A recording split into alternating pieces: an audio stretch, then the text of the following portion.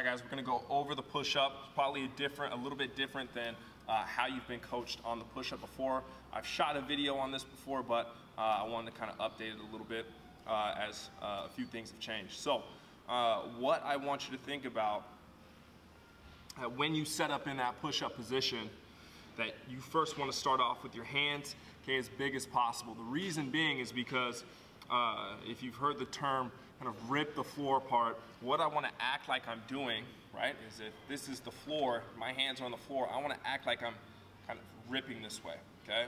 So what that's going to help do is get my shoulder into a good position, okay? A lot of us throughout the day, right, our pecs are really tight, we don't really activate that mid and upper back, so those shoulders tend to round forward, your shoulders out of a good position here. So when I rip the floor apart, that's gonna actively, okay, contract those lats, okay, get my upper back involved, and that's gonna be the support for my shoulder. Good sort of thing to look for to make sure that you are kind of creating that. If you don't really feel your lats, some people just don't have that mind-muscle connection. So what I want you to look at too is what are the pits of your elbows doing? So here, if I'm not really thinking about ripping the floor apart, the pits of my elbows are facing each other.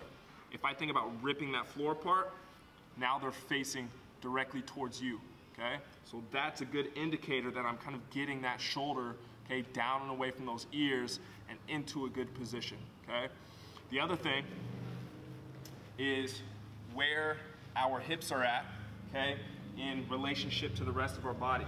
So again, a lot of times we'll see a sagging position here, right? And this is the top of most people's reps. And they'll kind of crank out push-ups this way, okay? What I want you to think about is everything should move together, okay? From hips, rib cage, shoulders, head, everything should be moving together. It should look like we're moving in one line. So I'll show you what I mean. So again, I'm gonna get into my setup, ripping that floor apart, and then I'm gonna think about compressing my rib cage and pushing the floor away to even start that position. So even though I'm pushing away, I can still rip that floor apart, get my shoulders back and down, shift my weight over my hands,